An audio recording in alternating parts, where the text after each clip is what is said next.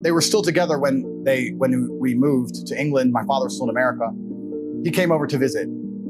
And my mom said to me a couple days before he comes, your dad's coming, we're gonna go get a haircut. And I was must have been about 12 or something. Went to get a haircut, we went to our normal hairdresser wasn't there.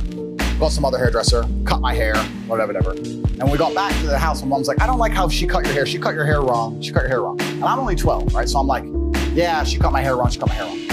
So when my dad came, my dad turns up. He's only there for like a couple hours. I haven't seen him in nearly 6 months.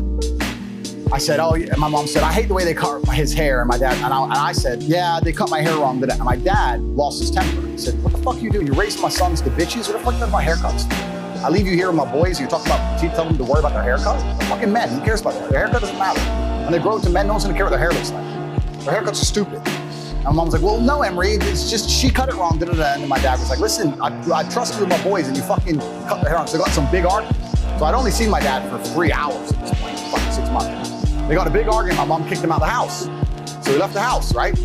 So he went to the hotel, and then the next day he called me, he goes, I can't come to that house, your mom doesn't want me there, come to me. And I came to him and we went to the hairdresser, and I was only 12. So this is a traumatic experience, right? I cried my eyes out. I don't know why I cried, but I was upset. He goes, come with me, boy. He goes, you learn when you're older, you're gonna understand when you're older. You're gonna shave your head.